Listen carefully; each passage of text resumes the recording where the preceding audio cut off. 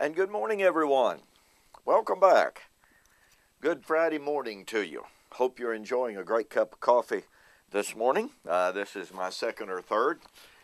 Here it is pretty early as I'm filming this.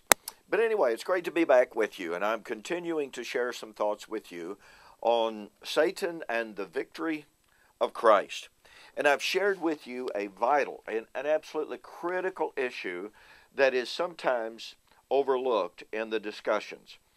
And that issue is the absolute one-to-one relationship between the presence, the establishment of the kingdom, and the destruction of Satan. Remember what Jesus said in Matthew chapter 12:28. If I by the finger of God do cast out demons, then surely the kingdom of God has come upon you. And so as we develop the New Testament, and even as we go to the Old Testament, what we find is at the end of the millennium period, and the millennium period is the period of time in which Christ would be at the right hand of the Father, ruling and reigning until his enemies would be put under his feet. Psalms 110. So, the millennium is the interim, if you please, the interim period of time between the initial victory of Christ and the final victory of Christ over the devil, at which time Satan is destroyed, i.e., at the end of the millennium, at what is known as the Great White Throne Judgment. Now, that final judgment of Satan is the new creation, or brings in the new creation, the new heaven and the new earth. It is what brings in that which is perfect. That is, destruction of Satan brings in the new creation. Well, I'm sure you know in 1 Corinthians chapter 13, Paul predicted the arrival of that which is perfect. Now, a lot of people try to make that simply the canon of the New Testament. Generally speaking, down through the ages, it has been understood that that which is perfect is in fact the state or the condition that would arrive at the parousia. Now, there are certainly those who have disagreed with that, but there's really no good reason to deny that. There's no exegetical reason to deny that. But I simply want to lay before you this morning that Paul definitely predicted the end of the charismata, the arrival of that which is perfect. Notice what Paul says. Love never fails, but whether it be prophecies, they shall fail. Whether it be tongues, they shall cease. Whether it be knowledge, it shall vanish away. Now let's make a couple of real quick points here. When Paul says prophecy will fail, he's not saying that prophecies that had predicted certain events, those events will fail to take place. No, he is saying what Daniel 9 said, 70 weeks are determined to seal up vision and prophecy. In other words, the prophetic office, the charismatic prophetic office, will cease. Notice he does something else. And by the way, the word that he uses there is katargeo.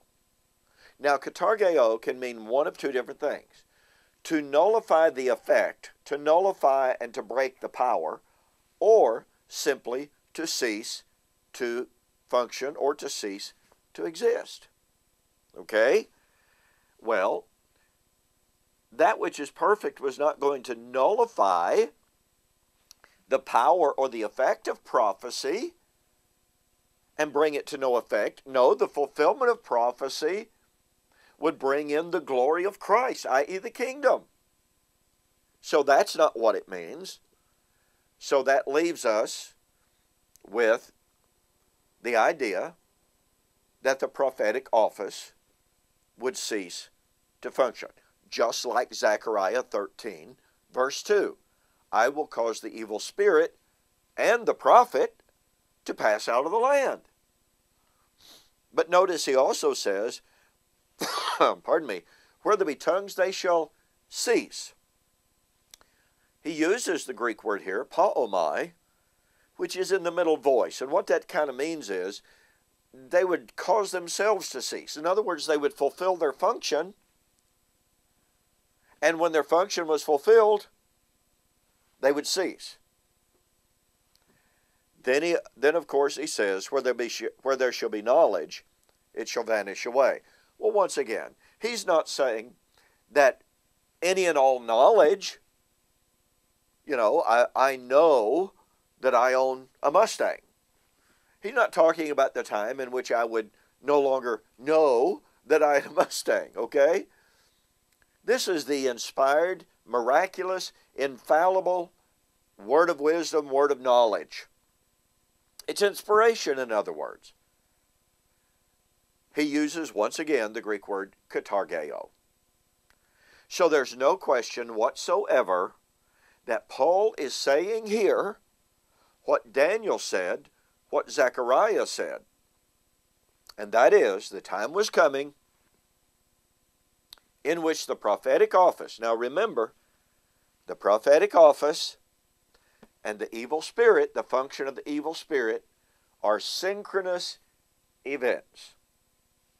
So by saying that the prophetic office inspired infallible knowledge and tongues would cease, Paul was thereby predicting the end of the charismata.